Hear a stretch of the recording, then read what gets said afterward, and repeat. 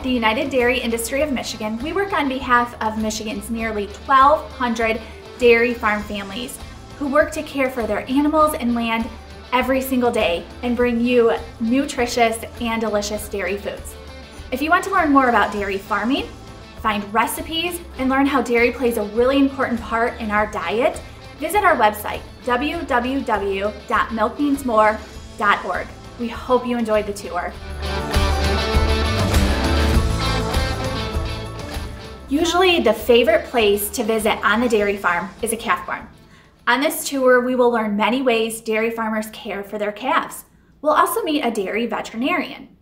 Veterinarians are one of the many experts that dairy farmers work with to ensure their cows stay healthy and produce nutritious milk. First, let's meet Dr. Colleen Potter and learn about her role working with dairy farmers. I am a large animal veterinarian at South Kent Veterinary Hospital in Caledonia, Michigan, and this is one of my farms that I get to come to a couple times a month. I decided to become a veterinarian when I was in middle school, mostly at that point because I just really liked cows and I thought it would be fun, but I really love the role that I get to play in agriculture. I love getting to know my farmers and building a relationship with them and getting to hang out with these guys. So in order to become a veterinarian, I did some college at Grand Valley State University. So I did a bachelor's in biology, and then I went on to do veterinary school at Michigan State University. Through undergrad and through vet school, I did different internships. I rode along with large animal vets that were near my home. And then in the summers of vet school, I worked on a dairy farm. I worked for a couple different companies, just getting as much experience as I could. Dr. Colleen, you're in a calf barn. Can you tell us how the calves are cared for right after they're born? So I'm hanging out in the calf pen, and these girls are super important because these are the future of the milking herd on this farm. So we have to make sure we take really good care of them so they can be big, strong mama cows someday. So when these girls are first born, within the first couple hours of life, they will receive colostrum, which is mom's first milk, and it's super important to help build up their immune system. Another thing important for their immune system is a couple of vaccines that they'll get as soon as they're born. And we do that so that we can keep them super healthy and so they can grow up into big mamas. And then the other thing is they'll clean their little belly buttons because that's another area that they can get an infection and get sick from. So we want to make sure they don't get sick from that. And then within the first couple hours, they'll be up, walking around and bouncing around happy as can be.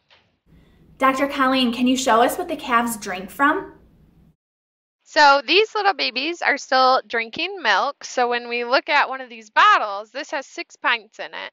And depending on how big the babies are, they can drink 1 to 2 of these twice a day, which is a lot of milk. So that would be like 1 or 2 gallons twice a day, if you can picture that. And then we can use these big bottles, which are a little bigger than human baby bottles, but these are a little bigger than our human babies.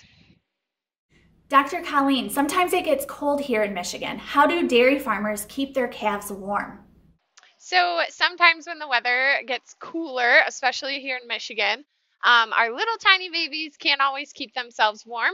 So we'll put these little coats on them, and that way they stay nice and toasty, and another way to keep them healthy.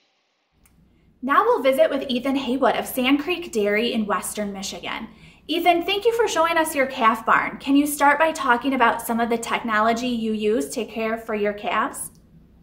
Because we feed cows so well, they're so comfortable, and we've advanced them so far genetically, cows really make about 10 times as much as what their baby needs to drink. So what we're doing is we milk the cows, we bring down all the milk that we need for the babies and make sure that they're fed for the day. And then what's left over is what ends up in the stores. So the first priority is taking care of these little gals here. And what we have here is very similar to the system that Dr. Colleen described for us. So we start out in these little hutches, or casitas is what we call them. And what they are is like the little clear beds that you see in the hospital that babies first start out in. You want babies to be able to see everything. You want them to be comfortable, but you don't want them touching each other because they're brand newborn and their immune systems are not yet formed. So baby calves take about 7 days to get their immune system fully up and going. And once they're doing that, then they go into these group pens on what we call our robot barn. The reason we call it a robot barn is every little calf in here, rather than drinking out of a bottle and having to be bottle fed individually every day, what they have is a little electronic button inside their ear. So when they walk up to this stall with that electronic button, this little trap door opens up, and then they are allowed to eat. Sometimes it does open and sometimes it doesn't, and that depends on the computer. So this computer is keeping track of how much they eat, what time they eat, and making sure that their meals aren't too close together. So if they are allotted to eat, they go up, door opens, and there's a little calf nipple there. And then the robot inside the room here has what we call our big silver jug of milk, and it processes it through and then goes through and feeds it to the calves. Right now, it's working on finishing up an automated wash cycle, and then calves will be able to eat. So we try and keep things very clean. You have to think of calves just like regular human babies. You know, they want to put everything in their mouth, so you have to keep everything clean all the time, and especially for, the products that are for their food. Ethan, you mentioned that the computer reads the calf's ear tag. Can you tell us more about those tags? Yeah, so everybody gets their own unique number that's in both ears, and then in their left ear is a little round button that you can see, and that's the little electronic tag. These are just like getting earrings in, it's a very small piercing, and it doesn't bother them at all. Sometimes they like to play with them and lick each other's and mess around with them, but they really don't notice them, and we put them in when they're very young, and they have them throughout the entirety of their lives then.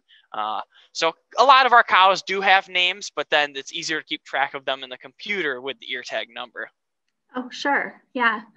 One of the things that I know that you also do in the barn is you've got some ventilation. Ventilation, our air quality is so important for us, and it's so important for the calves. Can you talk about that a little bit? Yeah, absolutely. So if you look in our pens here, our calves are housed on straw bedding. This keeps them cool in the summer, warm in the winter, and they're comfortable all the time. We're constantly putting in fresh bedding and trying to keep it clean.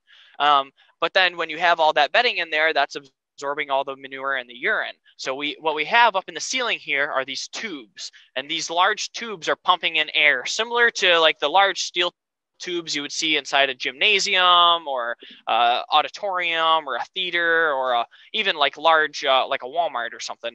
What that's doing is that's pumping in fresh air and pushing it down to the calves all the time. So in the winter, when it's really cold, all of our curtains will automatically close. We'll have some heat going in the floor so that it's warm down on the floor, and then we're pumping in clean air all the time.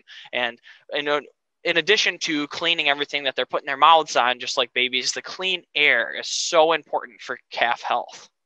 Yeah, absolutely. Sounds like raising calves is a very important job because, like you said, they're going to be the future of your herd. As the calves continue to grow, they graduate to the heifer barn. They will stay in this barn until they enter the milking herd. Let's go back to Dr. Colleen and learn more. Now we are in the heifer barn. So when those baby calves get a little bit bigger, they get moved over here. And so they're still in those groups that have the same age, same size. So they're all growing up together. And then as you can see, we have their little stalls. You can kind of see. And they're filled with sand. So it's kind of like their little bed, and they get to live on a beach almost. And so this is super comfortable for them. They're each their own little stall, so they don't have to fight over beds. And then they can all just come here and take a little nap whenever they feel the need to. So as our baby calves get older, we change what type of feed that they're getting. So they start with milk, and then they have the grain that we already saw.